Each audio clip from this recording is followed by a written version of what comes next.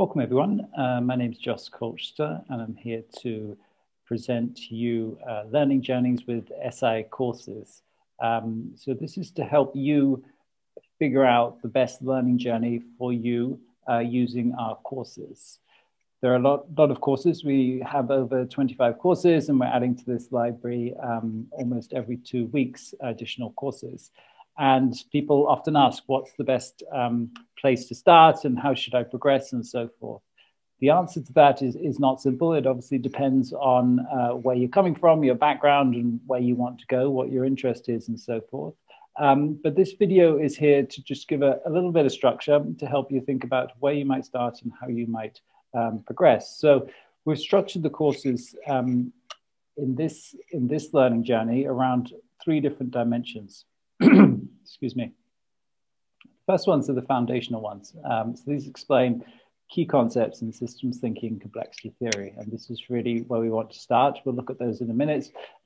Secondly, we have applied areas here, and this is about taking those ideas and applying them within particular areas, management or ecology or social science, and thinking about how to look at those subjects through a systems perspective.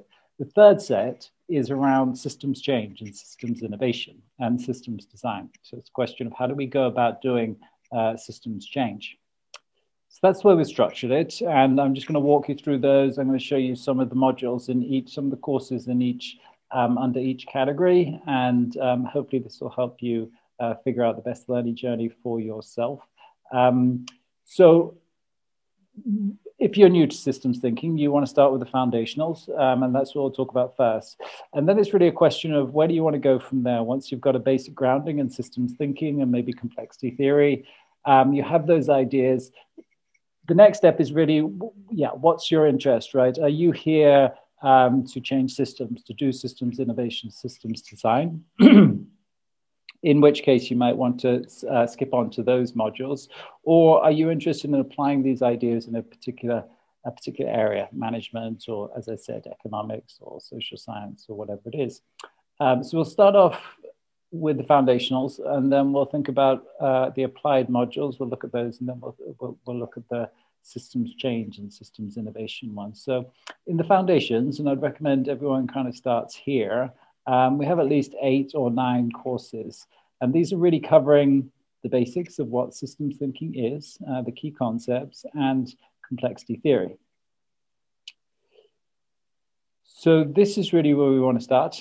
This course, it's a very gentle, very simple, very basic introduction to systems thinking. And I'd recommend everyone who's new to systems thinking that they start here with this course. It's quite a short one. It would probably take you, less than 2 hours to cover it. It's a number of video lessons that are each about 3-4 minutes. And it's really laying the introduction to systems innovation. So pretty much everyone who's new to systems thinking should start there. Complexity theory introduction, if you're interested in complexity theory, would recommend this. It'll explain what that is, what complex systems are, so on and so forth. So we'd recommend that for most people, these 2 modules, these 2 courses. Again, the courses are relatively short and these are very digestible, both of these. Ideas are explained in a non-technical way. It's very conceptual and graphic and so forth, visual representations.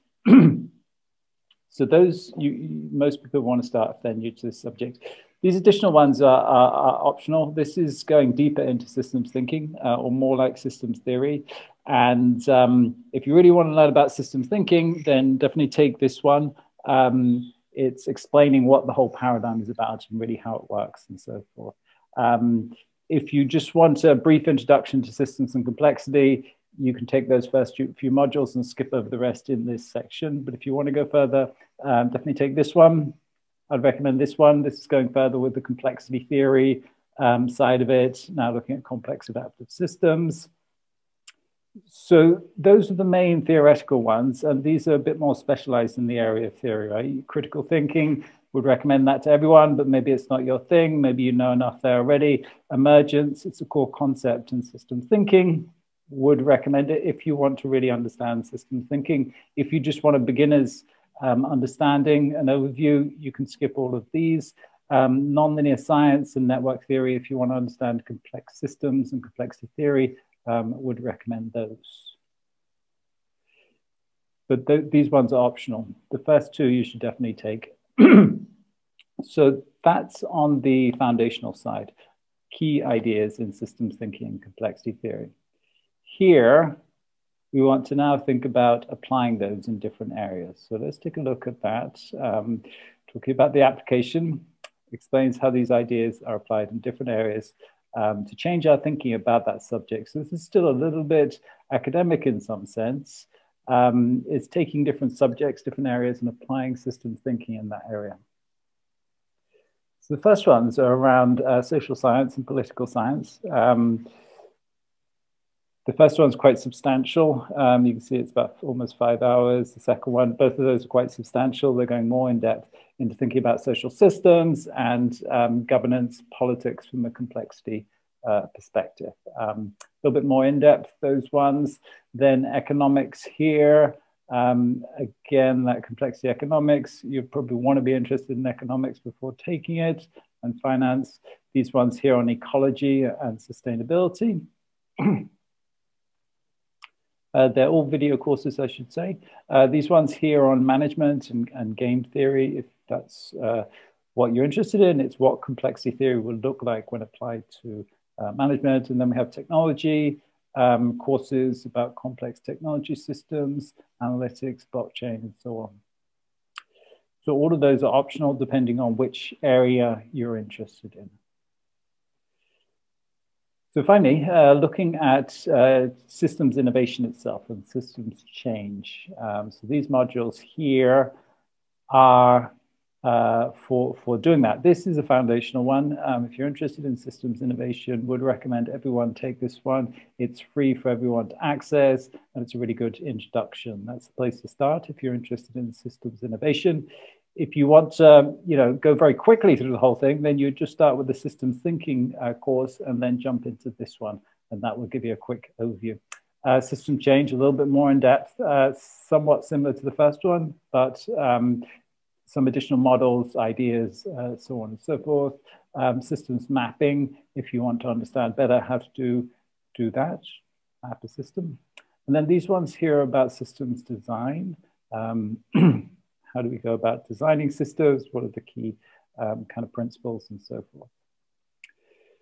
So that's that. Those are all the ideas, the foundational ideas, the applied ideas, and change. Systems innovation, systems change. Hopefully it gives you a framing. As I said, I can't tell you which ones are the best for you to take.